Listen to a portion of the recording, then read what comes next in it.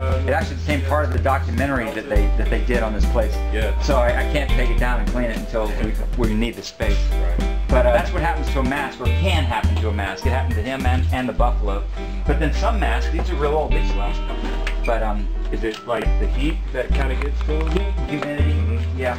And then some of them are better than others.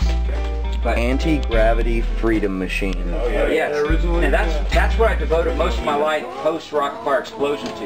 In the 80s and the 90s, I fully believed that I was going to be the father of modern email. And that I was building this system that would connect the world together so we could all communicate through email someday. Yeah. And back in the 80s, nobody believed it. They all thought I was crazy because they said, if I want to contact somebody, if I want to talk to somebody, I'll just pick up the phone and call them. Right. And nobody believed that we would actually be typing to people someday. I had to invent this because we had all those restaurants out there I had to stay in touch with, 200 restaurants. So you actually had this in and working? Well, I had these, yes. I had a different version of this, different version. It was actually based on the Apple IIe. Wow. So I had my software and a few plug-in cards on an Apple IIe and had it working. But by the 90s, we put it all on a chip and on our own little board, and we're ready to go mainstream, you know, because nobody was going to buy Apple IIes by 1990. Yeah. Freedom is always a very important concept to me, and mostly to my generation. I mean, we're all based on freedom because we didn't want, I mean, if there was ever a generation that didn't want to get married because we want to stay free, it was my generation.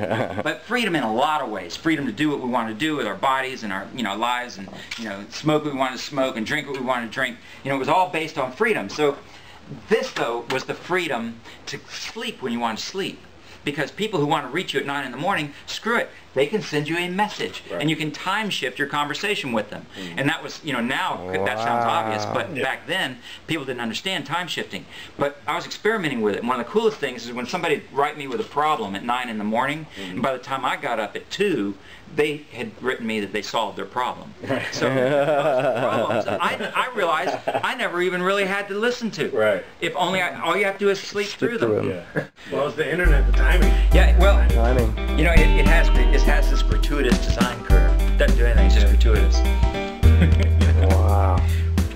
Somebody figured something out to put a drink in it. Yeah. Yeah. Write letter, archive letter, all new. Because we weren't able to, yeah, you press this button to write a letter, and it gave you a clean sheet of paper. And then send letter, right? And then, yep, send it. That is awesome. And then when you send it, it brings up a list of names, and you just punch the name that you want to send it to. Okay, well, now watch the time, because I got it for you. What time? Oh yeah. What time is it? 4:29. Oh, we're good. Yeah. We're good. Yeah, you want to do that? Now, of course, normally we take the haunted elevator. Yeah. Yeah. I'll tell you what, I'll take you down the haunted elevator, and I'll come back up. Okay. That's where all of them used to be. Yeah, which makes sense. Why? We never saw them. We never saw them in LA, but I remember them in Austin though when I was a kid. Whoa. Yeah, we drove to South Carolina. Yeah. What is this?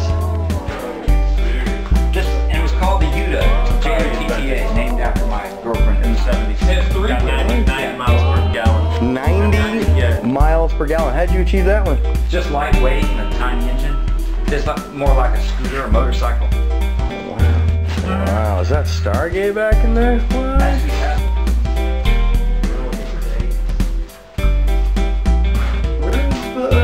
What happened to the Wizard of Oz? It's back there. It's back there.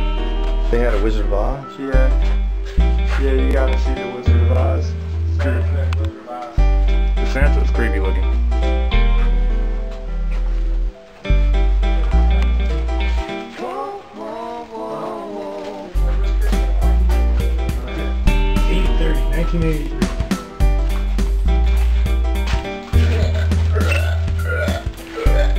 Where are they? Back there. Oh, sick.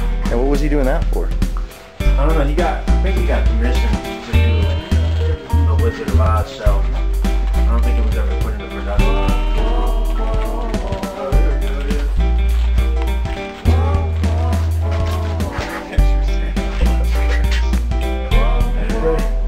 Oh yeah, there it is.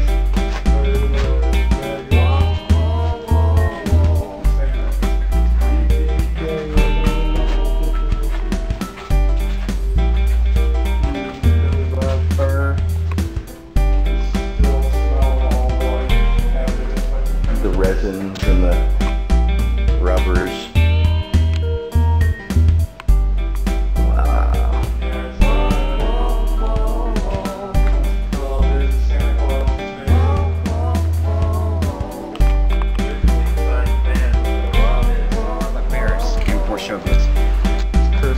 found some things. Yeah, and you know what? We brought some of You these, can have those. Really? Yeah, I've got plenty of those. Thank you. That's really awesome, man. Tape is hilarious, man. Oh, look at that. So what is the fuel called one more time? It's called carbohydrylium. About there, so they come up and they touch the meat.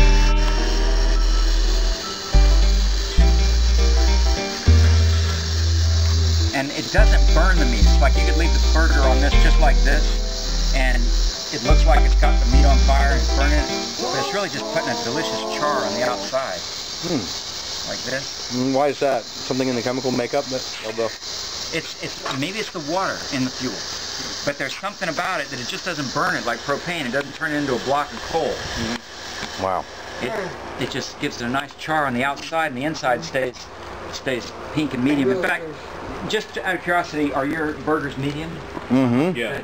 Mine was medium. Fantastic. Good, thanks. Really fantastic. This has been our time here at Electronimation by Creative Engineering. Truly amazing place. Aaron, we'll be back. This is dope. So I don't know about you, but I don't get to see electro animatronic. He's a genius. Aaron's a genius.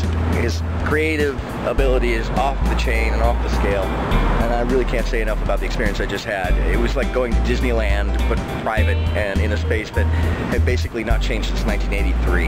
And thank you, Aaron, for showing us your space, and I can't wait to see more of what you do. All right, I hope you're all having a great day. Don't forget to subscribe up there, write things down there, say, hey, I like you. Thanks very much. Talk to you soon.